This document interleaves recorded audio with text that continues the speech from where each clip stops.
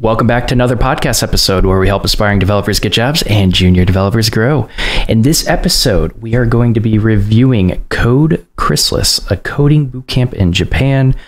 We're going to dig more into it, but like usual, it's nothing but honest and transparent reviews. I'm not here to sell the programs. I'm just here to get down into the real reviews. So we'll go ahead and start with our intros like normal. Yukimi, would you like to... You know what? A couple questions. Yes. Are you currently a software engineer? Or are you still applying? Yes. I am since last December 1st. Okay, cool. Yes. Well, congrats. That's cool. Thank you. Where do you come from? What was your old industry? Oh, okay. I'm Japanese, and when I was a student, I studied fine art in New York, so that is why I speak a little bit English. And but after I came back, I did my master's in at art, but it's hard to make money.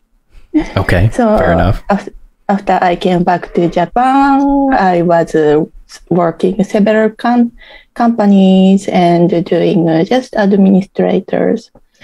And I didn't like my job for a long time, but I didn't think seriously changing, get new skill and become changing my job until pandemic happens.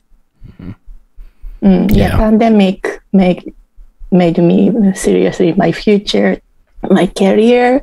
So that is why I started learning coding. Okay. But first time I studied by myself, but I didn't understand at all.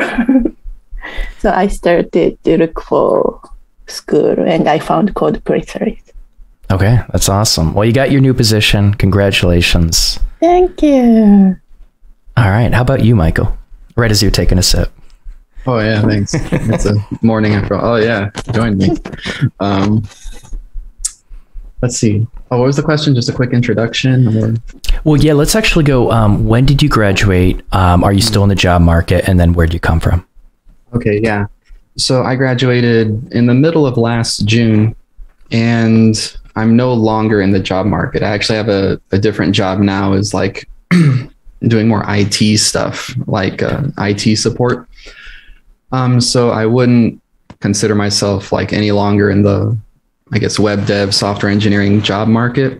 I pretty much left the job hunt, I guess you could say.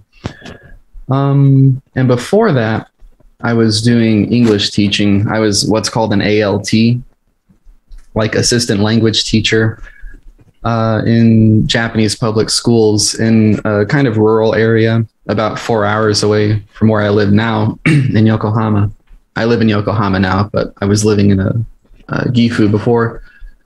And I think, if people who are watching this who are living in Japan and making a living in Japan, they're probably doing it through English, and they're probably like experiencing this feeling of dead endness, and they're kind of looking for like, all right, how am I going to move out of English, either in Japan or when I leave Japan? And that's kind of where I was at.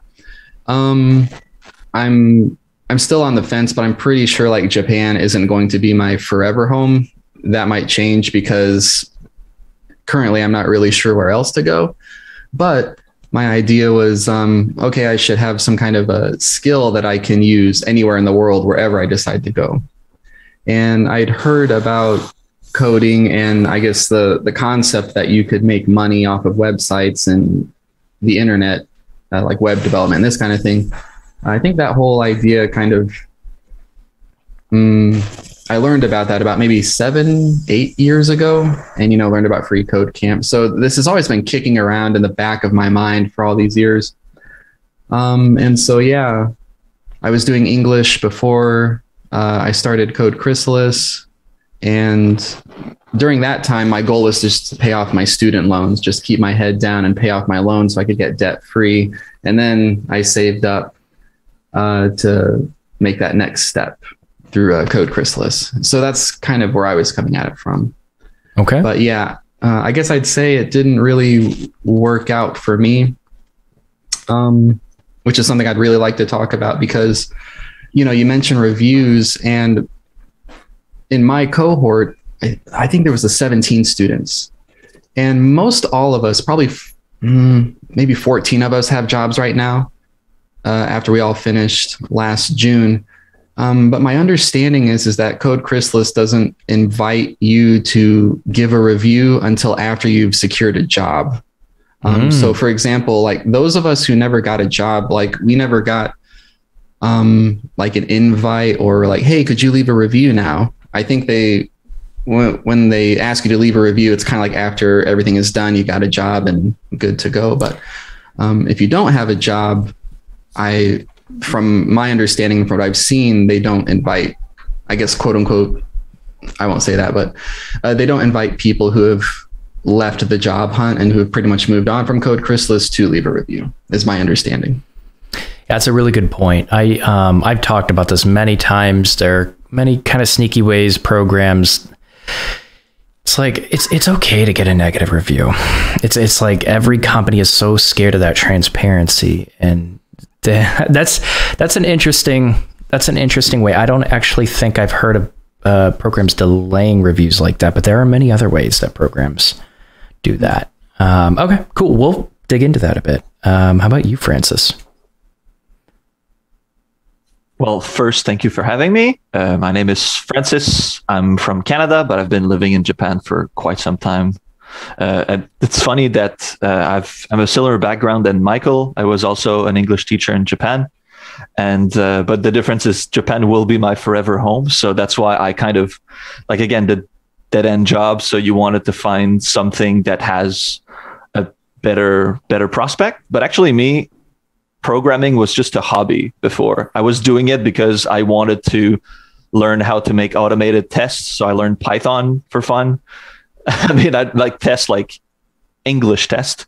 Like I could make questions and the students can't cheat on each other, things like this. Anyway, so I started doing things with this, but I never thought I could have a career because I thought you have to do like a CS degree to go into the market because the people that I knew.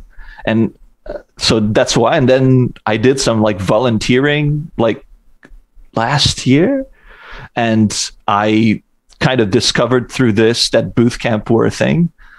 And that's how I joined Code Chrysalis. I think I jumped the gun, but I worked as a teacher in Japan, but back home I worked in a bank because I studied business administration. Anyway, I'm going back and forth, but yeah. So okay. Yeah, something like this. Yeah. What are you doing right now? I'm a front-end developer. Front-end developer. Okay. I have a question for all of you. Okay, here's an assumption. Correct me if I'm wrong. Do a lot of American people move to Japan and become an English sort of teacher? Yeah, that's the question. I'm not American, but yeah, it's easier. Yeah, it's like easier. This or like the military, I feel. Those are the two like big Americans that I meet in Japan. Okay. Yeah. I'd say so too. It's easier to, I guess, quote unquote, get your foot in the door. Like it's easy to find a company that's willing to sponsor your visa. And I think that's kind of the key thing. You need to have someone to sponsor your visa to get into the country. And then once you have an English teaching job, it's it's not a huge ordeal to jump companies or to locate to a new city and find a different company to continue renewing your visa. Okay. So I think that's kind of the game. Yeah, that's interesting. Do you feel like Japan values traditional education like a college degree over something like a coding boot camp, or is it vice versa? Man, and anyone can talk, by the way. Oh, yeah. Sorry, I don't want to. You're fine. But yeah, you might as well go, Michael. Yeah, sorry. I guess, coding and I guess web development is a relatively like young industry. So I think, I don't think like maybe traditional ideas of like, getting a university education for web development, I don't think that's like quite taken root yet, or maybe if it even ever will. I guess it all comes down to like how the companies treat graduates. You know, if a tech company really cares that you have a kind of university degree, then that might factor into it.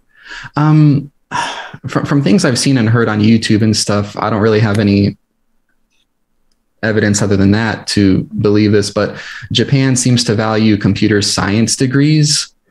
Like, so if you have a CS degree, if you have a candidate with a CS degree and one who doesn't, like, they'll probably tend to favor the one with the CS degree. But again, I think it just depends on the company, which is probably a similar situation anywhere in the world, at least in this industry, I believe.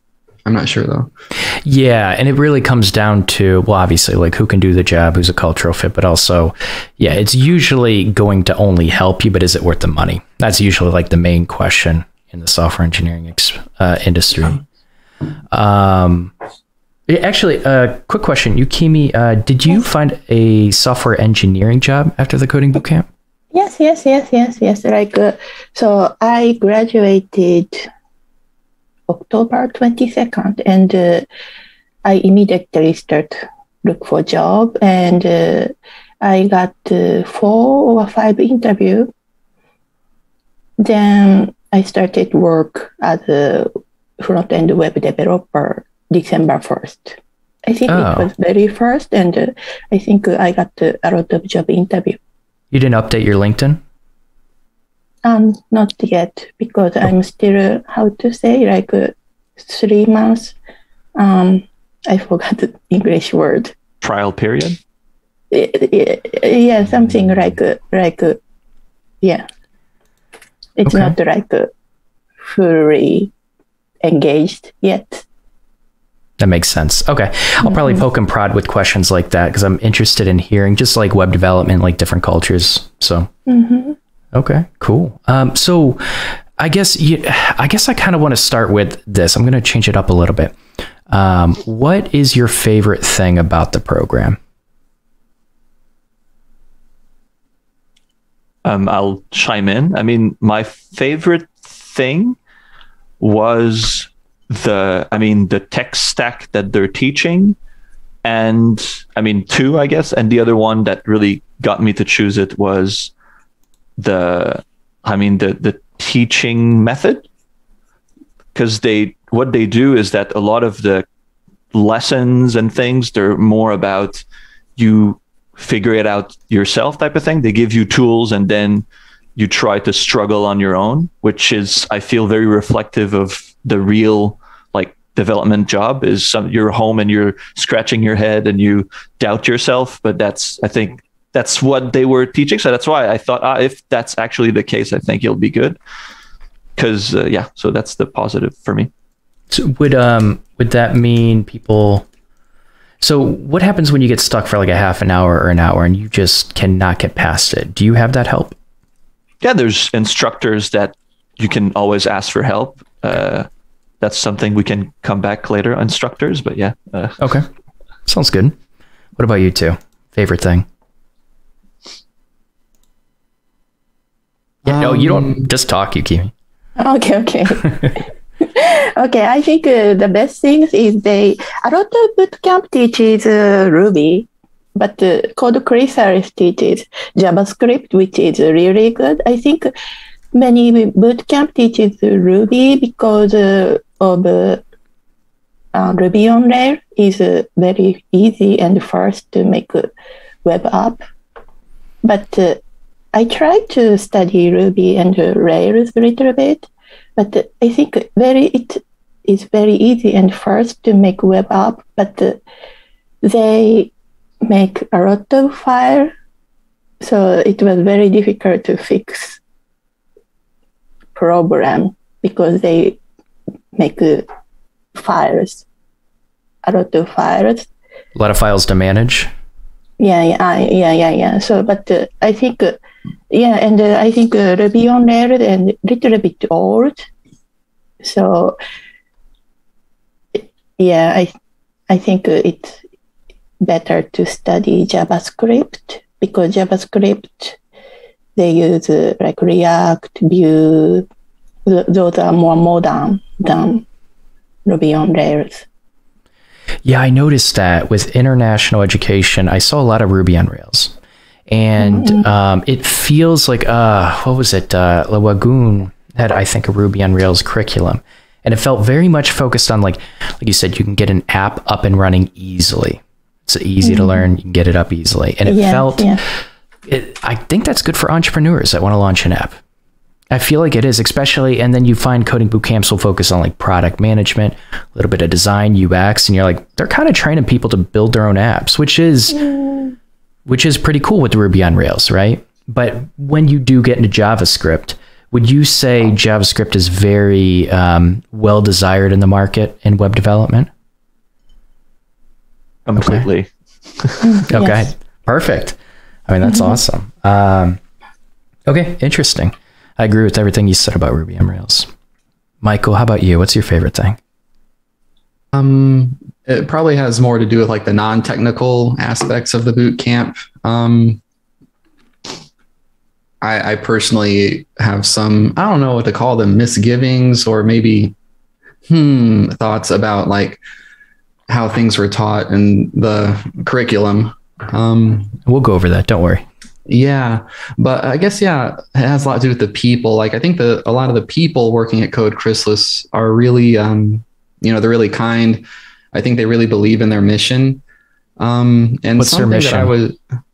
I think their mission is to, through, positivity and encouragement and as much support as they can give, is to help people make a change in their careers and their lives for the positive. I guess that'd probably be my one-liner off the top of my head. Like there was one thing about the program that I was kind of surprised about that I'm not sure if it's quite advertised on the site, but when you get in the program, they're telling you about, these are the kind of things we do, and these are the things that are available to you. I don't know if she's still there, but they have someone who's pretty much, she's like a life coach, and I think she also functions as kind of like the HR person, maybe.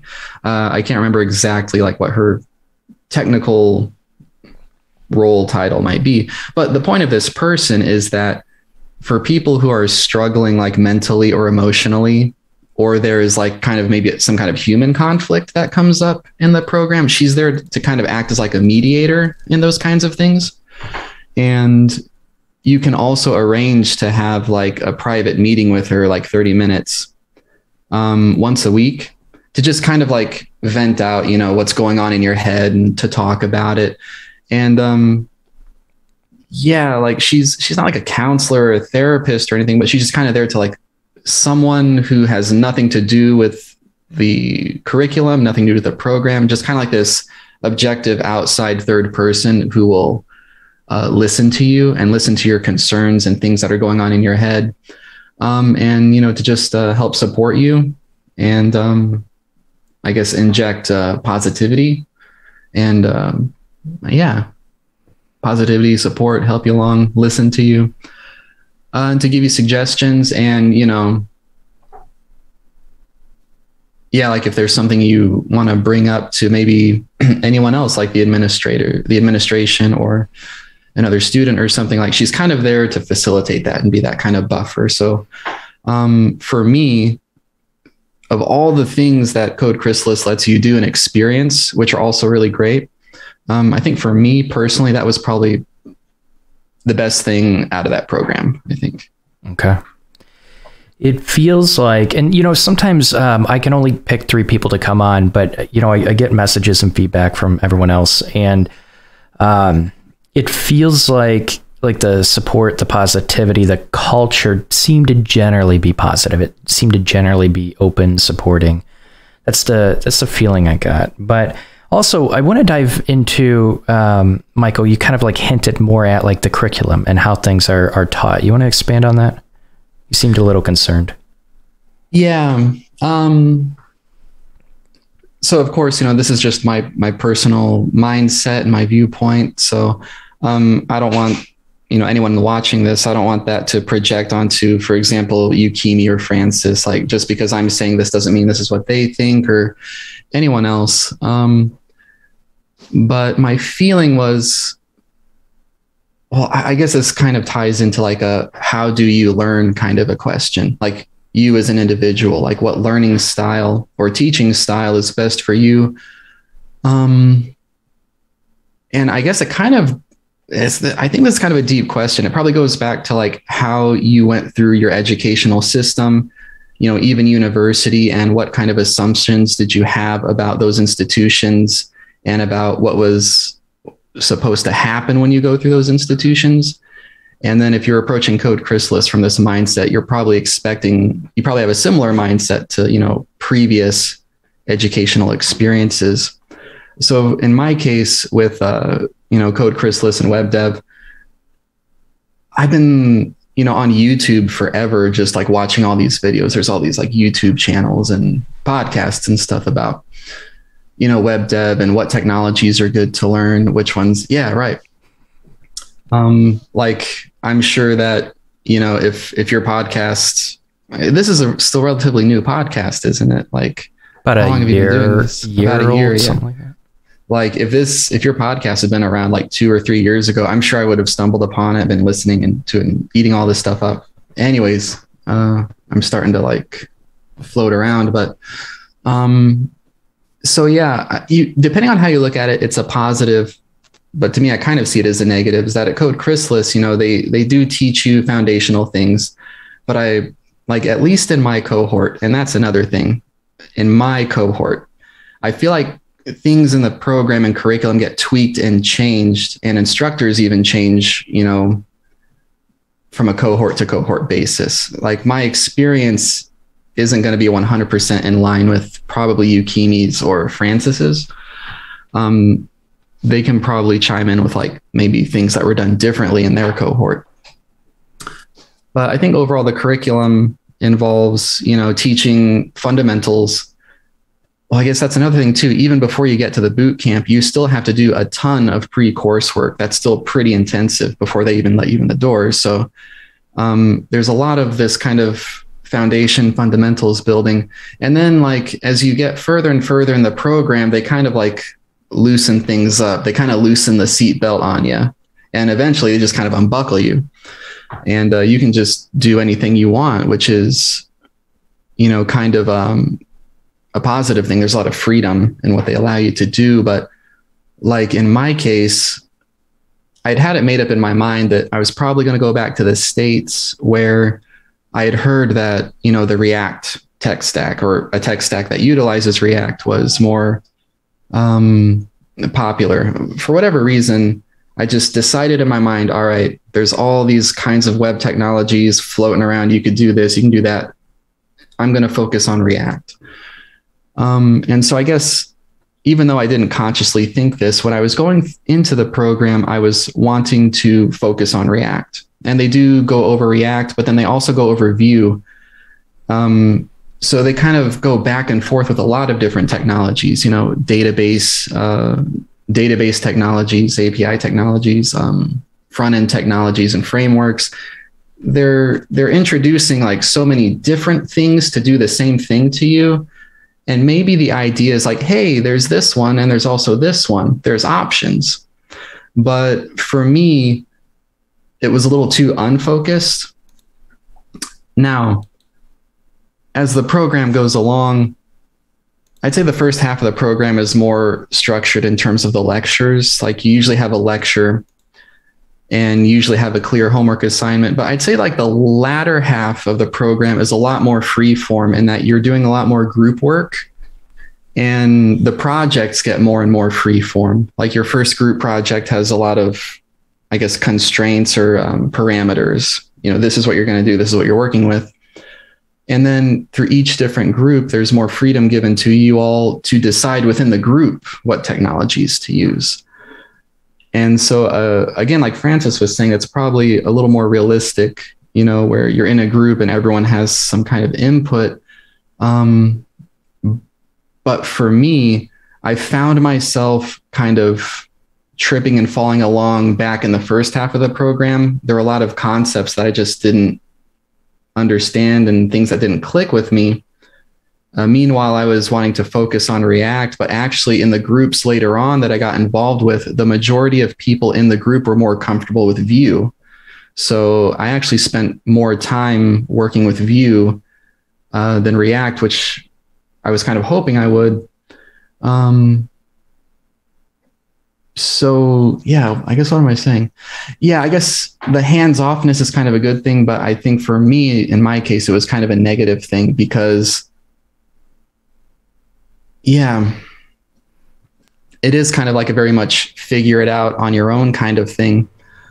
Again, which I'm not criticizing that in itself, but like if I'm paying for a program, I was hoping for like more directed, I guess, instruction. And I think that's because I come from a background or some kind of mindset about schools and institutions where it's like, I just kind of accepted this idea that, you know, you kind of go into the school box and they tell you what to do and you come out and you're magically this thing that you went into school to do. But I think we can all say that that's not really how things work. And that was probably a huge mindset or perception mistake. Not even a mistake, just it wasn't very helpful for me going into the program. I think I get what you're saying. Do you mind if I sum it real quick? Please do. Thanks. Yeah, so, you know, like I said, I reviewed a lot of coding boot camps, and sometimes coding boot camps can have a little bit more of an open style, especially with that second half. Now, I can tell you right now, 12 weeks to learn React and Vue, and it sounds like you were learning API backend. That's crunched. Like, that's a lot of learning. I can see you shaking your head, and I'm telling you, like, I'm not the most intelligent person. I'm an intelligent person, but like I'm just honestly an average person that put a lot of work into coding. That's how I became a developer, right? It takes time for things to like really sink in for most people. And so to go through this program and learn, like, React is tough alone. Like, Vue's a simpler version, right? In my opinion, React it's hard. And like, there are so many people, so many aspiring developers that I talked to that would kind of go through a lot of React content with coding boot camps, but a lot of coding boot camps kind of brush over it, or they try to expand that knowledge too much. They want to teach Angular, they want to teach Vue, and they're trying to crunch it in this like 12 weeks. And it's like, then when I really test the React knowledge, they don't know a lot. They really don't. They don't know what's happening under the hood when bugs happen. You know, even like this idea of like asynchronous state and stuff like that. Like, sometimes changes would happen. They didn't really understand even asynchronous behavior. They didn't really like understand JavaScript fundamentals well to understand that's what state's doing. It's not a synchronous thing. And that alone can cause bugs and like trip you up when you're learning React. So yeah, shoving Vue into that and then saying like you can either do React or Vue when it sounds like that knowledge was spread thin already. I don't know. It feels like maybe they would benefit from tightening that up a little bit and becoming more focused. Yeah. That's kind of like the paradox of it all, is you're paying like a lot of money to do this 12-week program when even, you know, the instructors, or at least one of the instructors, made the comments like, yeah, we should be spending way more time on this, but we got to get through it. We got to move on to the next thing. You know, I believe anyone can learn this stuff. You know, like you said, you put in the time and the work. And interestingly enough, you know, the thing people probably need most when learning this stuff is time. Yet you are, you know, by the nature of a boot camp, you're paying a lot of money to not have a lot of time. And that's not including all of the other things that Code Chrysalis has you doing outside of coding as part of their program. So I guess that's like one critique I'd have. I hope I'm not coming across as like just crapping on the program or anything, because I think you've cushioned it more than most of my guests cushion it, to be honest. Oh, okay. You're fine. But what do you guys think of that? Sorry. Right. You're fine. I mean, me, I guess I had a different view. Me, it's really the culture of Code Chrysalis that really struck me negatively. Like, for me, all that like emotional support, like I felt it's a very American culture. like Bootcamp in Japan. And as a non-American, I felt kind of odd. Like, why is it like this type of thing? So for me, all of this felt just weird. Like people being like, I don't know, offended easily, and like a teacher making a joke then on me and then pulling me in a room and apologizing. Like I just didn't understand why. I was so confused. I'm like, nah, it's okay. It's a joke. I get it. Like, it's fine. Like it was just kind of a weird experiment for me to have this like microcosm of American culture in Japan. But for me, program-wise, I mean, I do agree that, but in the end, even if we spend 2 weeks on React, it's not enough. So that's why I understand might as well just be exposed to both and then on your own more look into it if you're interested. Because in the end, you'll learn more in your first month of job than the 3 months of the bootcamp, I think. So that's what I felt. So yeah, the bootcamp, it's a way to like kind of solidify certain skills. And then you'll be able to like do coding challenges, let's say. But the essential of your like basic learning, I think you'll do more on the job. But yeah, the curriculum for me, I thought it was fine. It was a little all over the place. Like there's even a week that they're like, pick a tech and do whatever. So you can pick like a new language and learn it and do an app with it. And that was fun, but not very useful. I'm taking, I don't know, C++ for a week. What can you do with C++ in a week, right? So there's not like it's like really you can do whatever you want. So that was fun, like, but also just not so useful in the grand scheme of things. One of the big thing though that wasn't mentioned, and for me maybe was a big plus, was after the program, they have like a career support system. Hold up with that. We'll talk about that. No, you're fine. Because I want to dig more into that, but that's good to hear. Okay. Yeah, we can dig into it later. Okay. So for me, the program itself was fine. My cohort, we were 17. It was a mix of Japanese and English students. So it was fine for me, but maybe challenging for others because not everyone spoke English or Japanese. But in the end, yeah, I didn't have the problem because I'm a very bossy person. So when I came in my team to do my final project, we used the tech stack that I wanted. So I was lucky that they let me do what I wanted. But yeah, I can see why if you're in a team that everyone wants to use something different, it's a little troublesome. But in the end, I don't know. In general, it was positive, like curriculum wise and what we made. And it's more I call it the fluff around it. That was a little like hit and miss for me and most of my non-American classmates. Okay. Interesting. What are your thoughts, Yukimi? It was amazing for me. So it's like 12 weeks program. And I think after 5 weeks or 6 weeks, they have a midterm assessment. So I struggled a lot. I was the most struggled person in the cohort. And after I took the midterm assessment and I failed.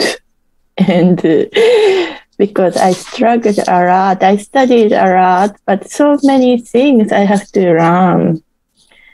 So Code Chrysalis moved me to next cohort, so I studied it again. Then I understand better, and I took the midterm assessment again, the next cohort, and I passed, and I could graduate. I think it's amazing, and the school system is good. Right now, I'm not using React or Vue. I use Django framework and Python, no JavaScript at all. But still, I use for my work, I use all knowledge from Code Chrysalis. I'm still learning. Actually, I forgot how to use React and Vue. Okay. Yeah. Yeah. Okay, let me think. So, okay. First of all, I like, Michael, I like that you and Francis like the opposite parts. That is really interesting. Yeah. And I do agree with Francis about like I see what he means about the I guess microcosm of American culture, because we had a lot of people from different countries in my cohort as well, and like, you know, in our Discord chat room, like hearing their reactions to things that would be said and done in classes or whatever is like really interesting. Is like it was really like refreshing actually. But yeah, that's a good point to make. It is kind of like this weird, I don't know, I guess I'll use the word progressive. It's like, it's a very like progressive chunk of like, I don't know, maybe Silicon Valley high tech culture in Japan. I guess I never thought about it at first, but it is a very like Americanized viewpoint. And that's, God, we could get into like so much depth about just Silicon Valley culture being introduced, right? And some people love it, some people hate it. That's the fact of it.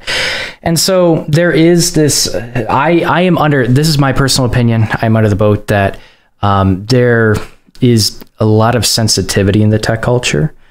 And I think that we need to, sometimes like the fact that your instructor made a joke and like pulled you aside to apologize. I feel like everyone's so afraid to like say the wrong thing and just like completely like demolish a relationship. And you have to understand, like, human relationships are stronger than that. Like, they probably already screened everyone out, right? They probably already wanted friendly people in, not people that are just like completely trashing others and like putting others down, right? And so you go into a program like this, it's like, it's okay to kind of let people step on each other's toes a little bit and figure it out and kind of talk through it and figure out the personality before like before you like jump to conclusions on like you completely offended them, or like you, I don't know, you're just oblivious to, I don't know, like sometimes relationships and tech need to have some longevity and you figure out the other person. And if you want to be cautious, you know, just be incredibly kind and just don't push boundaries right away. But like there is this notion of kind of like sensitivity, and like in my developer positions too, some were a little bit more open and honest and candid. It's like we just told each other what we thought. We didn't get offended, and we built strong relationships from that. Like, and we, you know, we told jokes and everything. And if we crossed a boundary, you know, we apologize if we offended someone. But sometimes I see like people like really tiptoeing in culture and like really tiptoeing. No one builds strong relationships. Like, it's all kind of like you're just trying to say the right things and so is scared to offend people. It's like, I see a lot of people just like not really having real conversations with each other. And sometimes that, like, Silicon Valley, I mean, like I said, I could do an entire episode about that, but what I'm trying to say is that progressive culture in tech, it is kind of weird. And I think what I find really weird about it is this coding bootcamp in Japan. I'm not totally fine with American culture, like really being injected into Japan that strongly. And I've heard stories like that. And I wonder, it kind of makes me wonder like what the culture is in like web development as a software engineer in Japan. Has that been Americanized? Has Silicon Valley like really injected that culture in Japan? Maybe that's a topic of its own, but I don't know. I'm thinking through this. That's just an interesting point that you brought out. So maybe some people would enjoy it. Maybe some people wouldn't. Yeah. Any thoughts about that? Because I think it's a really interesting part that you guys brought up.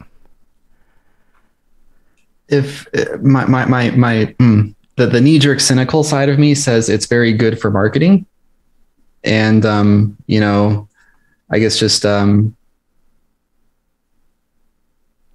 think there's a marketing benefit, but I also do think that, you know, the people really do want to care about people, and they really are accommodating and understanding. And yeah, I guess that's what I'll say about that. I'm kind of curious about like what Yukimi thinks, because my understanding was, when you're in a cohort, so let's say a cohort lasts like 12 weeks. So when you come in, when you start your cohort, the cohort before you is like starting their like 7th week. They're already halfway through. So there's this kind of overlap between cohorts at any given time. And I remember when I came into my cohort, the cohort before me was like halfway through. It was much smaller, and it, like Francis's cohort was a mix of Japanese and English. But I remember seeing that the Japanese students had a Japanese teacher and they received their instruction in Japanese. And so I'm curious, like from Yukimi's point of view, like were you taught from a Japanese instructor, and like within the Japanese classes and the students, was that more of like, did you feel like the culture and the instruction style was more Japanese, or did you feel like I took the English one. Oh, okay, right. Yeah, there are no Japanese class at I see. when I took class. So was there not like a Japanese teacher on staff at the time, or? Actually, yeah, there are Japanese teachers, but no Japanese class. It was only English. Okay. Cohort. Well, my classmates were in the Japanese cohort, because at the end, right, the projects were all mixed in. So I was able to talk to the Japanese only students. And to my understanding, it's pretty much a copy paste of what it is. Like we were always finishing pretty much at the same time for lessons. I mean, it's just a little more, like it's a little harder when you're in projects with some students that only speak English or only speak Japanese. But beside this, it really feels like it's the same. For me, at my time, both of the teachers were pretty solid. So I was pretty like happy. I think one better than the other, but anyway, let's not do competitions. But so I feel that, but I feel the English side will get a little more support, because I think a lot of the staff will like speak only English, some of them, some only Japanese, but like the important, like the CEO is English only and things like this. So things like this. But yeah, I felt it was fair and the same. I didn't feel like they learned more or less. So yeah. Okay. Well, let's actually expand on that. Yukimi and Michael, what do you think of your instructors?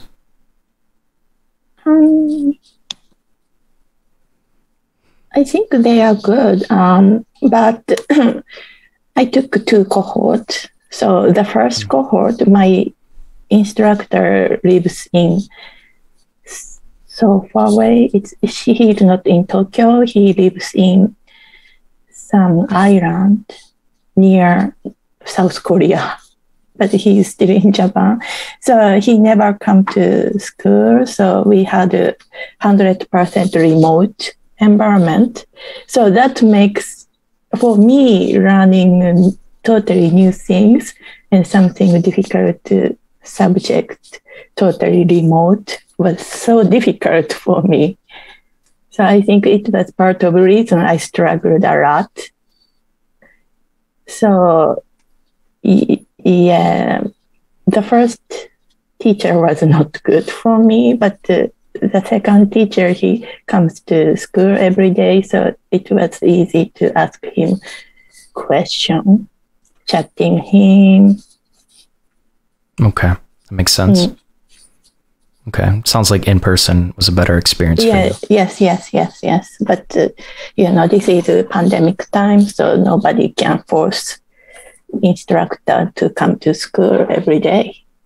Okay. How about you, Michael? Yeah, so my cohort, we had 17 students and we had 3 different teachers. And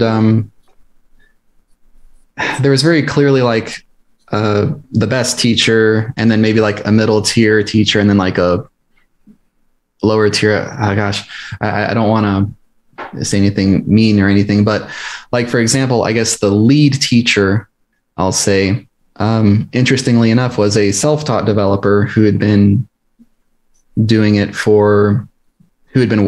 studying web development for, I think, like 8, 9, almost 10 years. So he'd been around and he was very like confident, and, you know, everyone felt confidence in him. And then, so yeah, I noticed, I was thinking about this the other day, like sometimes I feel like, wouldn't it have been nice if maybe I had been in like some kind of smaller group with like a single teacher so that everyone could get more focused attention. And then I was thinking about, well, you know, they could have done that with a group of 17 students, and they kind of did. It was like, I think it was like 6, 6, and 5 were like, these 6 students, you were assigned this person as your mentor, and you had this person as your mentor, and you had this person as your mentor. The group I was in, I would say, was with what I would call the mid-tier teacher. But during lectures, all 3 teachers would kind of take turns teaching the lesson. And, you know, I was wondering, like, well, why they had us all in one big group taking instruction from the 3 different teachers, instead of breaking us down like they had into the smaller groups and having us receive instruction only from that one teacher. And I guess thinking on it now, I think it's because the quality of the teachers was different. Like if you did split up the whole class into groups, this group that might get assigned the low tier teacher to receive only instruction from them would not have benefited as much as, you know, the group that got assigned to the lead teacher, I'll say. And so basically, I guess the best thing they could have done is like try and distribute all of the teachers' teachings as equally as they could among all the students and have everybody take the instruction together. But yeah, so I guess there was like a competence difference between the teachers, which I think is, you know, natural in any case. You know, if you have someone who's been doing it for a long time, they're just going to be more experienced and know things. And, you know, they would deliver the lecture in the morning, and then usually, you know, you're sent off to do your assignment for the day or whatever. And yeah, if you have trouble, there's like a Slack channel and you can ask questions.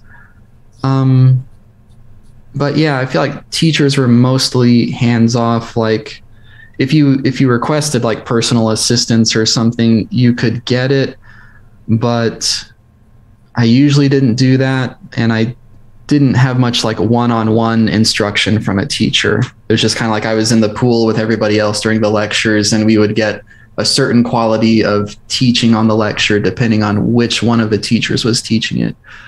And there'd also be like a demonstration of the concept that they were going over. Like if we were learning APIs, you know, you'd watch like a video, and then there would be like a code demonstration. But there were many times in my cohort where even the instructor-led code demonstration wouldn't even get finished because other students would ask questions.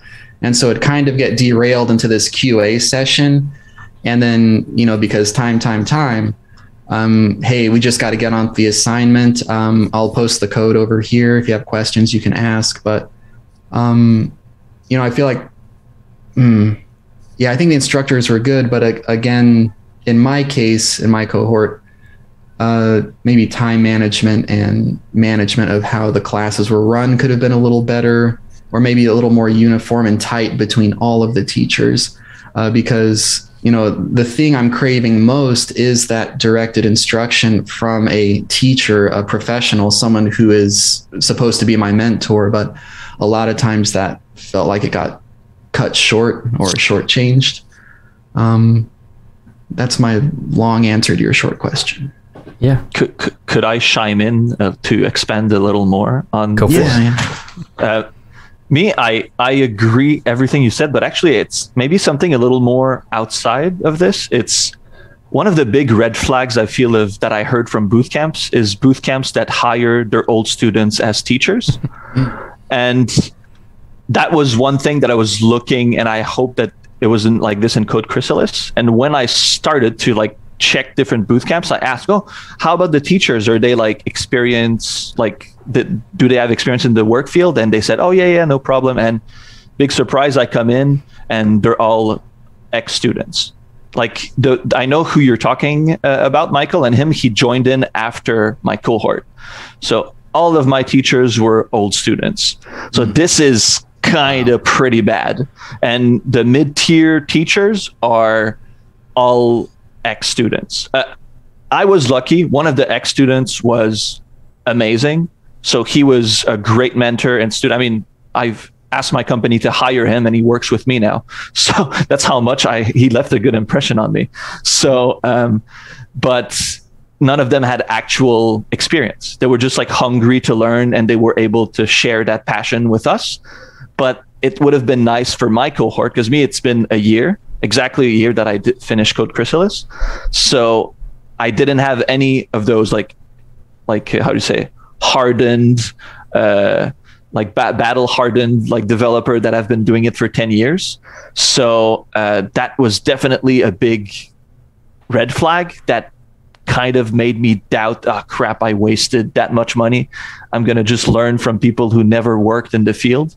But it didn't work out this way. I stayed positive in the end. But in the end, you're always freaking out because you spend so much money. So you want to make sure you get, But the thing is that the teachers do change a lot. Like the two of the teachers that were teaching me are not even working there. And it's been a year only anymore. So that's also kind of. Why do you think that is? Salary is low. Yeah, salary, it's mid tier. But for me, both of my teachers, they were like very hungry to learn more. And I think before they were like teacher engineers. So they were also like helping developing their websites and their programs and stuff. But I think they switched to no code. So they're just using like HubSpot CMS to do everything. So because of this, I think it turned the two of them down and they started looking elsewhere. And that's when I grabbed my teacher. That's interesting. That's really interesting. Let me think. So, big advocate for teachers having experience in the industry. It makes a big difference. But on the flip side, they also like teaching is a skill in itself where you need to give your software engineers time to like really pick that up. And it can help to have gone through the previous curriculum. I would argue, and I've seen this, software engineering experience, even if you have to pull someone outside of the coding bootcamp that wasn't an alumni, usually ends up benefiting that instructor and the students more. So it's like, I don't know, like you can be a good enough teacher where that experience won't hurt, that lack of experience won't hurt you much, but usually good, strong quality instruction from coding bootcamps comes from software engineers that have experience. You can, in my opinion, like you can give feedback and people generally seem to be able to pick up teaching pretty well. Soft skills sometimes and being able to deliver feedback effectively, time management, like they're all like skills. And that's another thing, time management in itself, that's really important. And that's kind of hard to teach. Sometimes a lot of people bring bad time management skills to their curriculum and teaching, and that can affect the whole, curriculum. Well, not the curriculum, but like the teaching, the courses, the lessons a lot more than you think. And that's where I'd argue that open-ended Q&A that it kept turning into, I know a lot of people would be frustrated with that. So I can empathize with that. So again, like that's something maybe they can work on that time management. I would argue it's a really good thing to really focus in and then maybe answer questions afterwards. Like you have to most coding bootcamps will dedicate time afterwards. They might answer a few questions, but if it's getting off the rails, it's like, hey, we got to finish this. We have time dedicated to answer it afterwards. But that goes into like, well, honestly, 12 weeks, they're trying to cram a lot. I don't even know how they're going to dedicate that time. It feels like it feels like they're really trying to teach a lot. So I'm just thinking through this. I feel like I have a good sense of your experiences. I really do. And I could elaborate a lot more, but I want to dive into specifically career services. France, I promised you we'd bring it back up. Career services is really important. And it's, like you're learning coding, you're growing as a software engineer, and you're also becoming really good at the job search. It's an entirely separate skill. It really helps to have a lot of support with that. And it's hard. A lot of people struggle with that. So let's talk about career services. What do you think about it?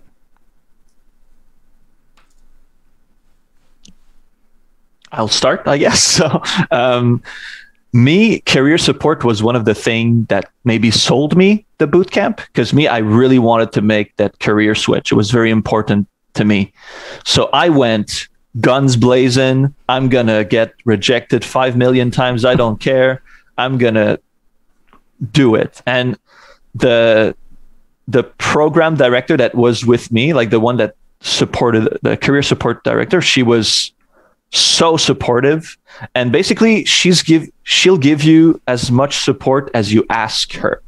So if I message her every day, she'll reply to me every day. If we're just joining once a week our like meeting to like keep track of what's going on, it's going to be once a week. So it's really, you can get as much as you ask them to give you, and that was great. For me, the job hunting process was, of course, grueling and painful like everyone, but I had other people of my cohort that I got a lot of support from, and I got rejected so many times. And maybe that's something that people wants to hear. I got rejected so many times. I got a lot of interviews. You screw them up. Some interviews, you do them, you can't get the job, but you want to have the interview practice, and it's okay. I think it's part of the fun. And yeah, the career support for me was really good. And the person that provided it to me is still, like, for me, someone that really helped me into my whole job search process. So yeah, I'm curious to hear the other two. What did you experience with this? Very good. Actually, yeah, I agree with you. I had like 30 minutes advice time per week with the counselor, and so every week she advised me, okay, what should I do this week? And I followed her advice, and I apply job, and I got some interviews. Then I think the most favorite things about career advisor at Code Chrysalis was salary negotiation. For me, it's so difficult to demand. I want to have a lot of money. Of course, everybody likes money, right? Mm-hmm. I want to get this much money, but it's so difficult to do that. So I think, yeah, my advisor gave me really good advice for salary negotiation. And during looking for a job, I communicate with her every day with Slack. That also helped me to find a job. In Japan, is salary negotiation frowned upon? I think it depends on company. Okay. All right, I was just curious. Cool. Mm-hmm. How about you? What's your opinion on career services? Yeah, no, totally agree with everything Francis and Yukimi said. Like, looking back on it now, all right, probably the whole point of doing any of this, Code Chrysalis, any boot camp, like going on this endeavor, the key is getting a job. Like, forget everything else. That's the point. Are you getting a job? Are you not getting a job? And like, looking back at it, everything during the 12 weeks, all the curriculum, all of this, all the projects, all of that, almost seems, I don't want to quite fully say like unimportant, but compared to like the critical element of job support at the very end, when it's like, all right, it's all over. Now it's like boots on the ground, go, go, go, get it. The support was amazing. Yeah, I don't know who everyone had on support. Their support team isn't that huge. I think right now they have like 2 people on the support team. But yeah, my support advisor was great. Extremely positive and encouraging. And yeah, I guess another thing to mention too is that the bootcamp does take into account like your background and your skills. You know, so for example, in Japan, if you have like maybe a high Japanese language skill or certification, and a Japanese company comes to Code Chrysalis and they're like, hey, we're looking for a graduate from your school. Do you have anyone, you know, we might be interested in? You know, they'll tap you on the shoulder. They're like, hey, you know, you're studying robotics. There's this robotics company looking for someone. Would you be interested in arranging an interview? This kind of a thing. So support also does that. They'll look at your personal strengths and this kind of thing. And if a company happens to come along that might be a good fit for you, they'll try and facilitate a connection there. Yeah, Code Chrysalis is very much, I don't know, almost like it kind of builds up. It gets this excitement going and you're getting to the end of the program and it's very much like a strike while the iron is hot. It's like, all right, you're graduated, job hunt, go. I want like 40 applications out this week and we're going to keep it up. We're going to keep on track. And once that handoff happens between the time you graduate and then the time when you're in the Mad Max world of the job hunt, I don't know, just Mad Max pops in my head because it just feels like this endless apocalypse of like, maybe you'll find a drink of water somewhere or something. It's like, you know, you just got to get that first drink of water. Like the support system that they have in place is excellent for just keeping you going as long as you want to go. Like they're there for you. And even after you get a first job, like you can still come back to Code Chrysalis for like, you know, help with negotiations, you know, for example, and things like that. So yeah, like I've nothing but positive things to say about the support team. During the last part of the program, there is kind of like, there are sessions that talk about the job hunt and you write your CV and your resume and they have it checked. I don't know how particular this is to my situation, but the people in the support program come from an HR background, not necessarily a software background. So they have a lot of experience with resumes and they will give you advice based on their experience. But during my support phase, my, I guess, support counselor, however you want to call them, asked if I wanted to kind of have like a one-on-one session with one of the people who wrote the curriculum for Code Chrysalis way back when it first started. And I said, yeah, I'd love that. And so he looked at my resume and we had this meeting and, you know, this guy is coming from a software background. I think he might've been like a formal Google developer or something, but he helped write the whole curriculum for the whole bootcamp that they're using now. And some of the advice he gave me about my resume was actually, some of the points are actually completely opposite to what, you know, the HR support person had told me. So not to say that you can't trust the HR support people in Code Chrysalis, but understand that like there is, people are coming at your resume from different viewpoints, you know? And I say, you know, if you can, well, you will get the HR advice, but if you can, shop your resume to maybe a software developer or a professional in the industry, like try and get as many viewpoints as you can on your resume to try and polish it up that much more. It's good feedback. I like that. And I would even say with my coding bootcamp, and I hear that story with other coding bootcamps, sometimes the person reviewing your resume, they weren't a software engineer, and it does help to get those multiple perspectives. 100% agree with that.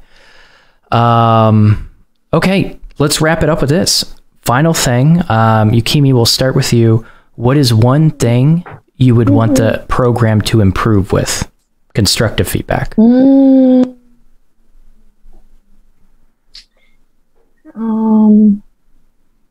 Let me think about that. Can you skip to someone? Okay, sure. Who else?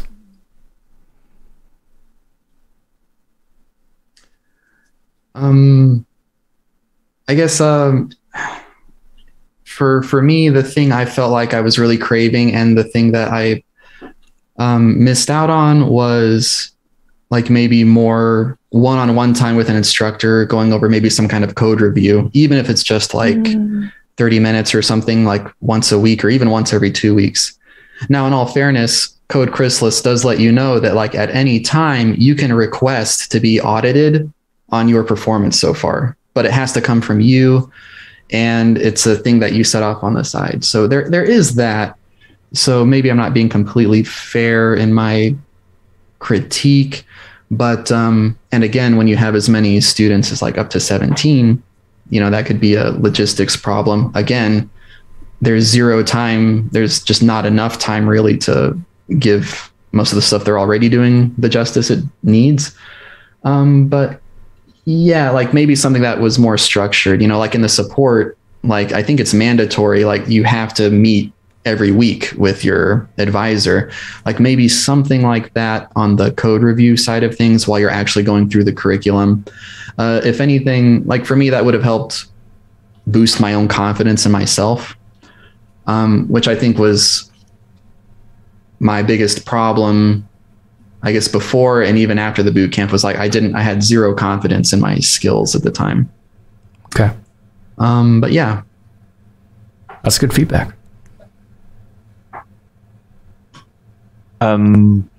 For me, the feedback would be, I guess, just, I guess, trying to get instructors, like it's okay that they did the boot camp, but they would have need to be on the job market. Then you try to bring them back, type of thing. That looks nice. And one of the thing, and I guess it's so personal, but it's like me, the fact that they only have positive like reviews was a very big downside for me. Like for me, when everything is 5 stars, there's something going wrong. Like I do not trust a 5-star. Nothing is really 5-star. Nothing is perfect. So that's why when I see 5-star, I thought like, I think they need to let people give just okay. Like me, I don't think it was terrible. I don't think it was the best. It's still a good like 7 out of 10. Like if you want to be a dev, do it. But it's not like a mind-blowing experience that will change everything. No, but it's good. It's solid. So I feel they're not transparent enough, and they should just be proud of being honest. Like they won't put my review, because I did give a review of that to my the support team, and they will never put it, because me, it's like 3.5 out of 3.5 stars. So it's not the perfect score, best thing ever. It's more like a genuine critique. And I think a lot of people, it will turn them off. If it's the same as if you see like a bunch of product comments, it's like best thing ever, but you don't see like anything else. It's kind of fishy. I don't know. Maybe I'm too negative, but I thought they should just let people give whatever their opinion and embrace the negativity and the positivity to then improve on themselves. I like how everyone is tiptoeing about like being too negative. Like my podcast is super critical. You got to watch some other episodes. Like all of you, all this feedback is helpful. You have all been very kind and nice to the program, I promise you. But yes, it's dishonest. That's exactly what it is. It's not transparent. And why do you think I have a podcast that's growing around this? It's like, this is like my main thing about doing these coding bootcamp reviews. It's like students do not feel like they're being delivered an honest, transparent representation of the program. And it was okay to even have like a 2-star review. That's okay. Like the program isn't going to be perfect for anyone, right? Or everyone. And so, yeah, 5-star reviews, they don't exist. I would even argue 1-star reviews are probably too emotional, and they don't exist. And so I would take that into consideration. But yeah, that's good feedback. How about you, Kimi? I know I actually want to challenge you because you've said nothing but positive things. So have you come up with something? Yes. One thing I want they to fix it is Code Chrysalis. Both instructor and the student can choose being on-site or remote. And because of this situation, many people choose remote. But I think it's okay to choose remote, but I think it's better to run on-site situation. So I wanted to Code Chrysalis encourage people to come on site. And I think, go ahead. Oh, yeah, go ahead. Yeah. Yeah, and that's the thing. It's like the quality of education, the experience is less with remote. It just almost always is. And, it's like a lot of people are so afraid to say it. It's like, I think a lot of people are just ready to connect with others again. A lot of people are ready to go in person. You're paying a lot of money. This program, you're paying a lot of money. And so at the very least, they should be, hopefully they're at least dumping the price down. You shouldn't be paying nearly as much if you're remote. That's my opinion. Do they do that?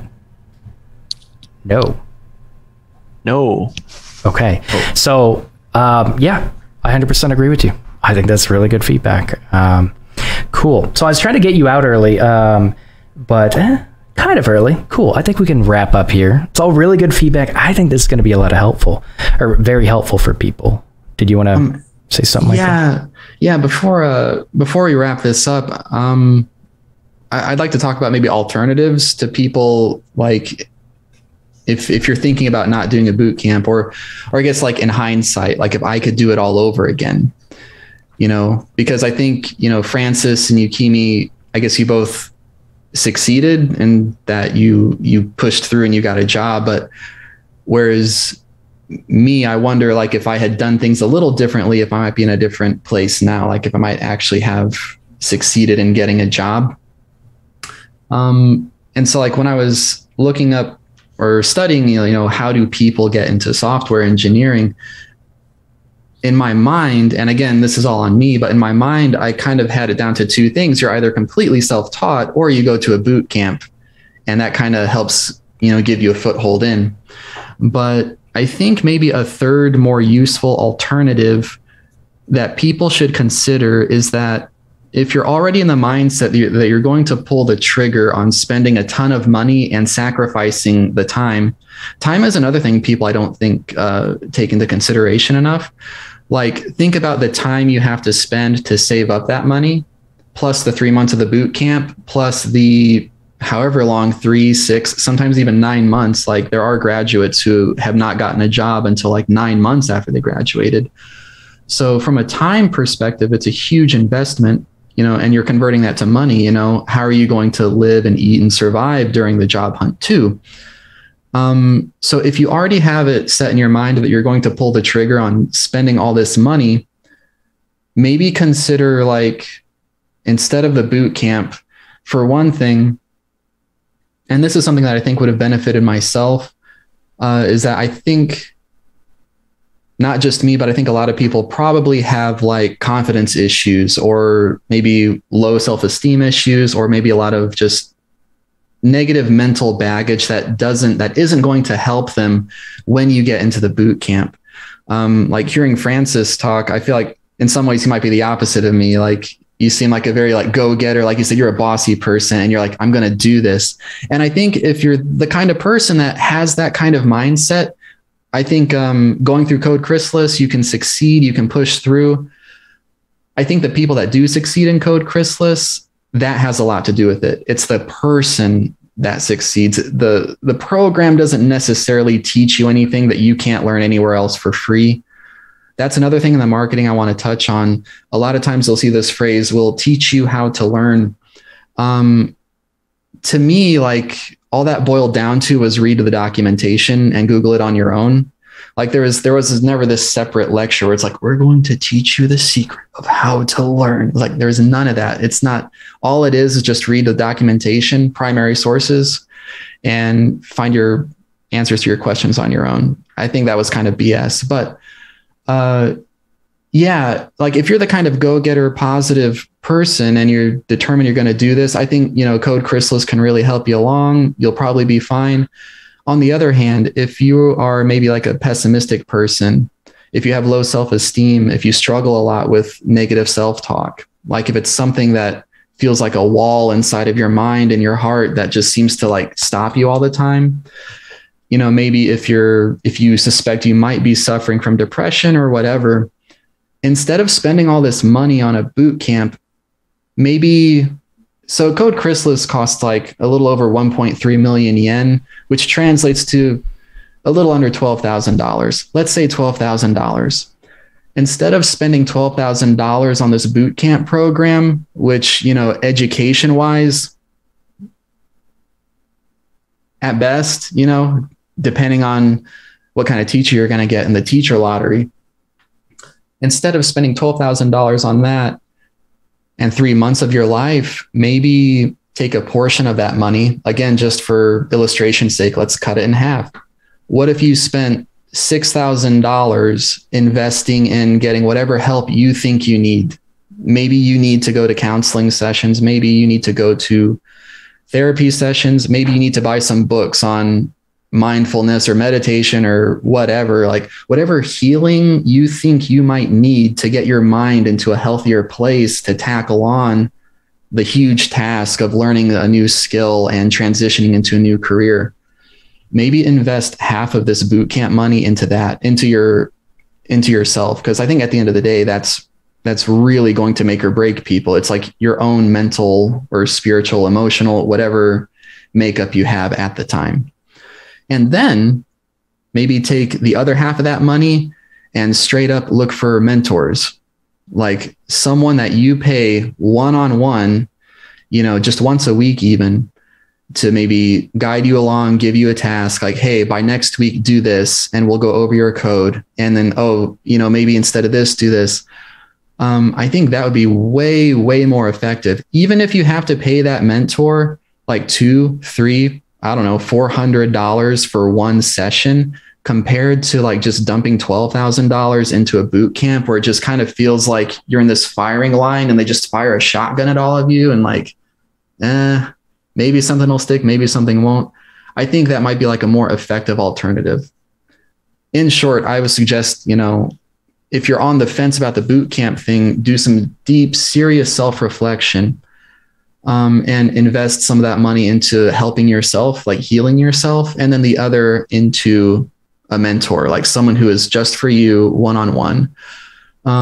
Because yeah, I think even for $6,000 at $300 for once a week for a mentor, you'll probably get way, way more quality instruction and learning and confidence than what a boot camp can probably offer you. And, you know, even a mentor can probably just as well give you like job support and advice, especially if there's someone who's been in the industry and knows what they're talking about. I kind of had that revelation during my support process when I had that one-on-one meeting with the former, I think he might've been a former Google developer. Is like that 1 hour I spent with that guy, just the way we talked about things and the clear, concise advice he gave about my projects, my GitHub, I was like, holy crap.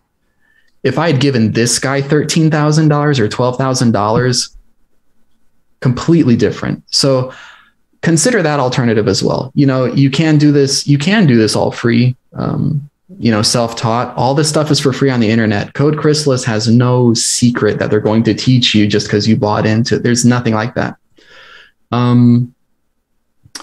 Or, you know, yeah, do a boot camp. There's tons of benefits there, you know, the people, the social benefits, the networking, but also this third alternative.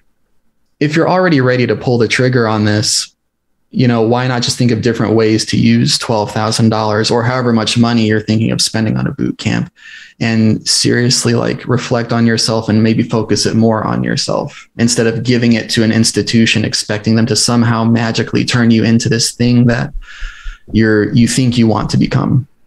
Sorry, I took up a lot of time with that, but that was something I really wanted to, it's been on my mind a lot.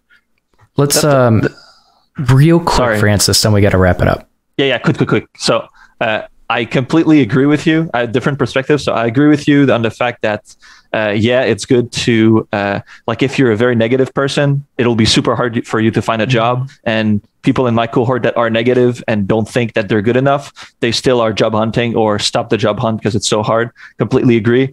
And the other part is, for me, classroom environment is the best environment to learn. I like to be in competition with others. So I feel a one-on-one with a mentor would bring very little to some people like me. So I think the classroom, I completely see that it's good for you. And for me, I think classroom environment is great because it's a little more structured. And also there's this like battle of who can do better than the others that I love, but it's not for everyone. But that's it. Sorry, Don. All good. Yeah, I'm just trying to be conscientious of everyone's time. But I mean, it's a good conversation. Seriously, Michael, I appreciate you expanding on that.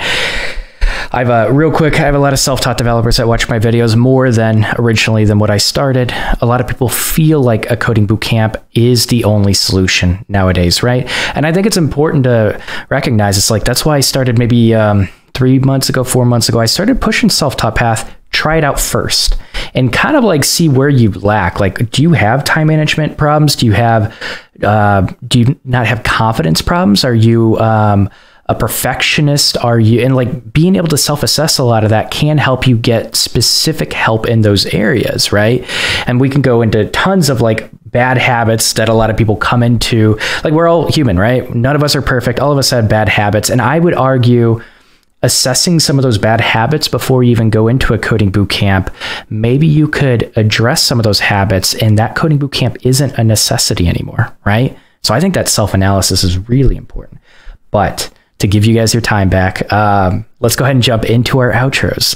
So Yukimi, if people wanted to reach out to you, maybe ask you like a question about the coding bootcamp, where could they reach you?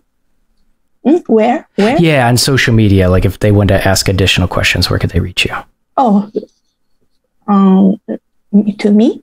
Yeah, like do you have a LinkedIn profile? Do you want me to just... I have LinkedIn. Sorry, maybe I misunderstood your question. Yeah, no worries. Okay, Michael. Yeah, and I'll link your LinkedIn below. I'll link everyone's in the description. Michael, where can people reach you, and anything else you want to shout out? Yeah, same thing. LinkedIn, Michael Metcalf. Cool. I'm here all week. All right. How about you, Francis?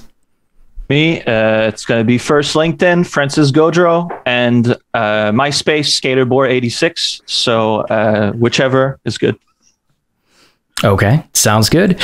All right. Thanks, everyone. I appreciate you coming out. Like I said, stick around just for a couple minutes. But yeah, let me know in the comments. I think that was like a good ending, especially what Michael and Francis brought up. Because like a lot of people are deciding even if a coding bootcamp is right for them, let alone trying to figure out the right coding bootcamp. So if you're watching on YouTube, let me know in the comments. But yeah, Yukimi, Michael, Francis, thanks so much for coming on.